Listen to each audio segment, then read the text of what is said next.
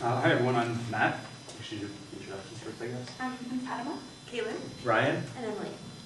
As was introduced, we're going to be talking about Aboriginal engagement. And before we jump right into it, I just wanted to introduce two aspects of this that we're not going to have time to talk about, but we think is important to turn our minds to as we talk about the issue in the future.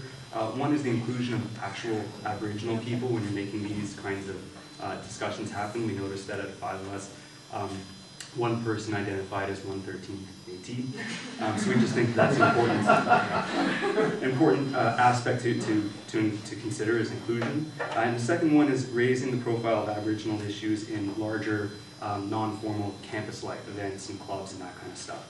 But what we're actually going to be addressing head on today is the integration of Aboriginal content, whether traditional or not, into the formal learning process here at UBC.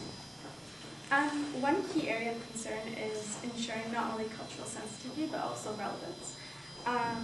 Like was mentioned in supporting materials, often curricula regard Aboriginal people as objects of study rather than as active participants in the creation of knowledge. And as we mentioned, none of us here identify as Aboriginal or as status Aboriginal. So it makes it difficult to come up with adequate and, more importantly, relevant solutions without involving and seeking input and perspective from the First Nations communities.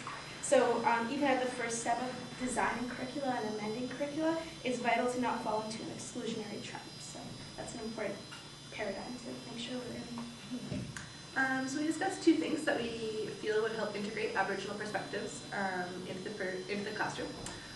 These came from our experiences taking classes where these were integrated well, and classes as well where they were it was not handled very well or was not handled well. So the first thing we discussed was focusing more on 100 level classes and curriculum. Frequently these are survey classes, and so the topics are more broad. And there is room there for sections surrounding Aboriginal issues or there's more chances to integrate that sort of learning into those classes and open people's eyes to it earlier in their university career, as opposed to maybe running a seminar class later when people have already sort of picked their track and know sort of where they're going and what lens they're looking at their education through.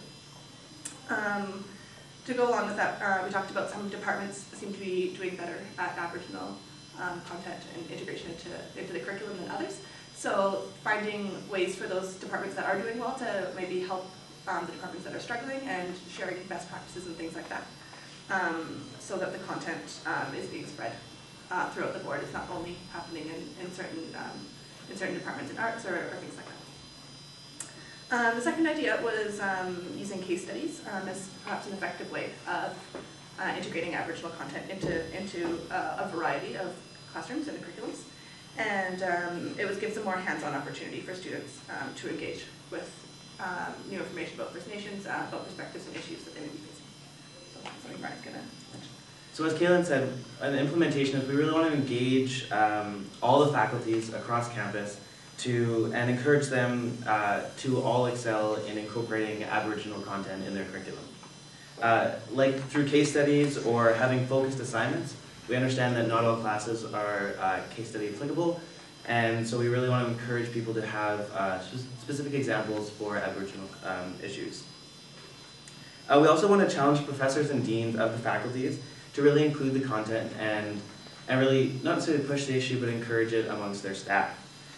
This will encourage a wider spread of information, and we understand that people may have to opt out just because it's not applicable for everyone. So in order to engage with this commitment in place of promise, we've identified two options for graduating students and current alumni. First of all, there can be focus groups to ensure that the content is applicable and relevant, as we talked about, both from the non-Aboriginal perspective and the Aboriginal perspective.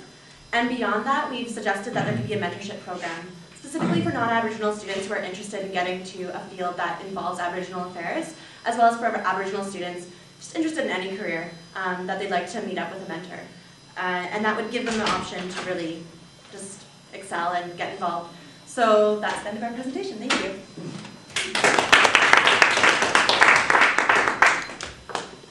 Any feedback?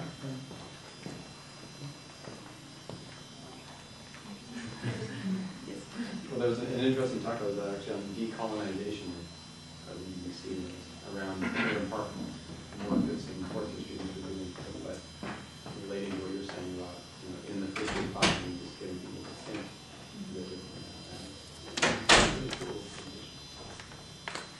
you think there's a case to be made that at UBC, the expectation for an undergraduate graduating from any program should be higher with respect to Aboriginal fluency and understanding that it is for any other university in Canada? I don't know if it should be more so, but I do think that it should be an expectation. Perhaps at UBC, because it's more an issue that we see frequently because we are on Musqueam land, and that's something that we bring up frequently, even at the start of the SLC. That was mentioned. I think it's something that is it does come up frequently at the university, but I think for a lot of people, if the first and last thing they hear about it is we are on Musqueam land, and we appreciate that. Perhaps then there is space for people to have more understanding about that. And just as someone, I'm a political science student, and I can see moving forward that Aboriginal issues and Aboriginal understanding is something that is important and something that is going to become more important in the future. And it's certainly not going to become less important as treaties and things move forward. It's something that I think is going to be important for all students leaving university as an important aspect of their education. But that's, I would say, more just my. At this point, doing a BA in poli-sci, can you get through the major without an enhanced understanding, do you think, of Aboriginal affairs? You can. Easily. Easily. Does that strike you as appropriate? Maybe not. I would say that more, just in my personal experience, more of the Aboriginal content that I've been exposed to at UBC has been through the history department, which is a minor. I have taken some classes specifically in poli-sci that would relate more to Aboriginal issues, but those have been classes that I took and chose, as opposed to other, I would say there's a lot of people that didn't have that interest and so chose other classes. That was actually one point that we had been discussing, was that within the Faculty of Arts, there's a certain number of language requirements, science requirements, literature requirements that every student is expected to take. And we're trying to figure out whether we would be able to incorporate First Nations studies component and how that would work out with different credit requirements for different majors, whether in applied science or in arts, how many electives you'd be able to have, and that was definitely food for thought, even in terms of figuring out whether we could use more 3 credit courses so people would have more flexibility in adding one as opposed to 6 credit ones. Personally, I'm in second year, I haven't taken very many courses that pertain to First Nations issues, though my first year geography class did have a very interesting component that actually spurred me to go and read more about it afterwards. But I think part of it is people have to motivate themselves to go learn about it, but I also feel like there should be incentives for people to go learn more about these issues. I advise in class Vanier, and we have the Weewa Library and the First Nations House of Learning, literally 30 seconds outside of my dorm. Yet I assume less than 50% of the residents there have actually ever gone inside. So I guess finding ways to motivate people to go and learn more within the classroom, or if they don't have the credit flexibility to go and just approach the different things that we do have on campus. Coming from Ontario, I definitely see a lot more Aboriginal incorporation into the land and into the buildings and into the ceremonies here than we do back home. But again, it's motivation that is the issue.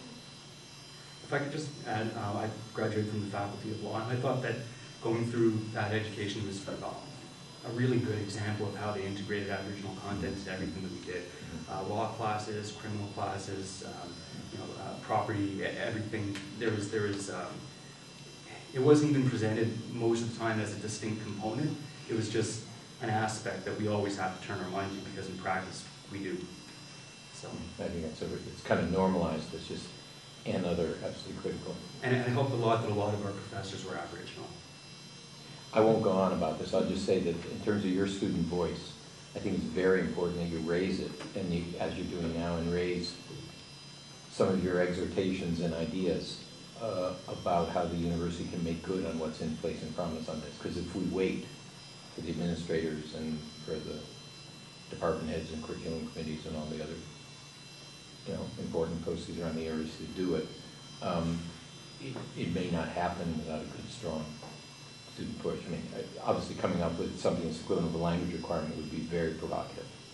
But it's maybe exactly the kind of institution-wide decision we need to have.